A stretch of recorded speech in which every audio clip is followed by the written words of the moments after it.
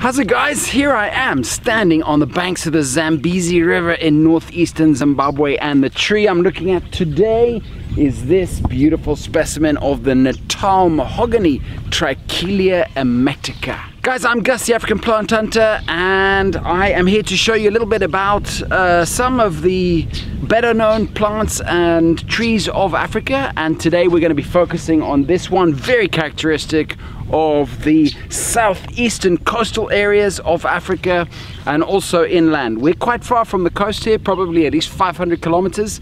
On the Zambezi River, we've got elephants over there, there are waterbuck over there, there are zebra standing just behind me. We're in a wildlife area, and there are lots and lots of this characteristic tree.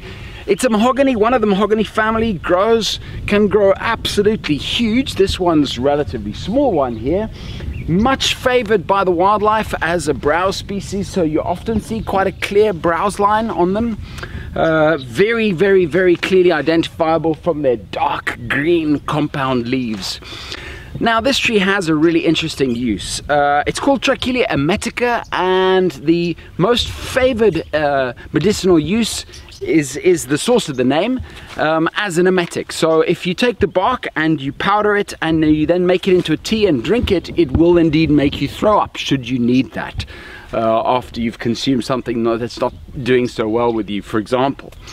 But the seeds are also absolutely beautiful. So this tree has a lovely round wooden ball, which opens up, dehisces out into 3 or 4 beautiful red seeds. Quite big, fat, oily seeds. Now, these seeds have an oil that is traditionally used in cooking, particularly in Mozambique and northeastern South Africa.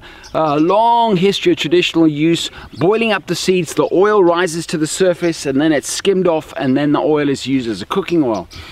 But in the 1960s and 1970s, there was a very big industry in Mozambique, which at the time was a Portuguese colony, sending oil that was pressed from these seeds to Portugal to be made into soap. And right now there's a lot of interest in rekindling this industry, especially with the shift away from palm oil. So obviously palm oil has had a big negative backlash for the environmental impact of it, and the Trichilia emetica has a remarkable seed oil which can be used as a substitute for palm oil. Sadly not quite so cheap, but much more environmentally sustainable. So that's it. Next time you see a Natal Mahogany, remember that, think of the soap, think of the opportunities, and also just reflect and admire this absolutely beautiful tree. It is really, really, really a stunning tree in this amazing setting. I'm Gus, the African plant hunter. If we haven't met before, this is what I do: share little tidbits about African trees, plants. You can find plenty more on my YouTube channel, Facebook, Instagram, africanplanthunter.com. I do hope to see you again, and thanks for listening, thanks for watching, and I will catch you later. Take it easy. Bye.